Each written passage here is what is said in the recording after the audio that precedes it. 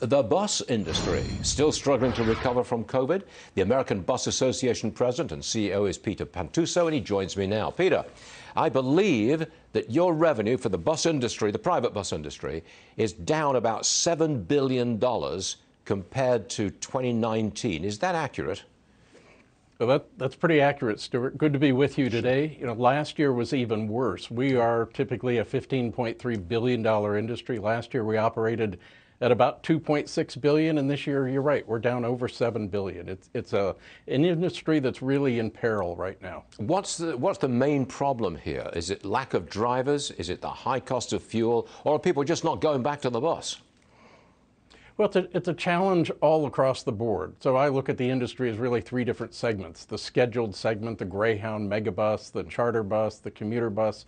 On the commuter side, people just aren't going back to work yet, so those operations are slow to come back.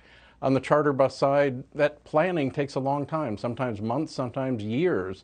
And you have conventions and other events that take place on charter buses. Those are slow to come back.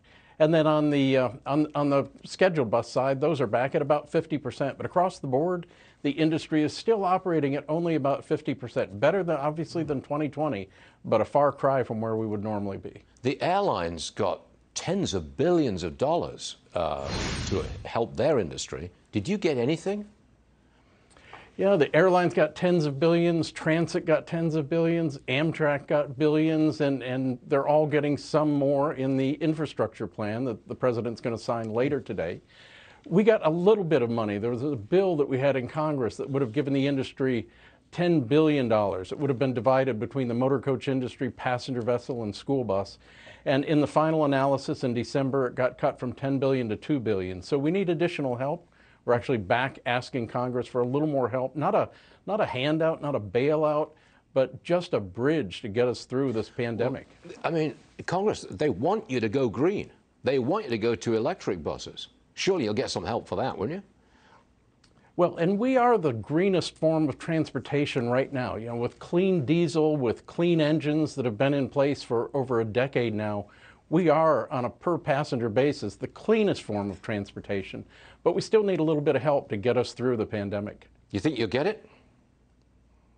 I hope so. I hope so. We were disappointed to see that there wasn't any money in the infrastructure bill. We were hoping maybe there would be some help in reconciliation, but that's still to be determined.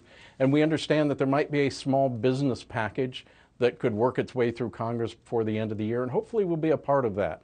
We are one of the only industries that I know of that are still operating at less than 50% capacity right now. We're the industry that moves the military. We move people out of harm's way when hurricanes are approaching.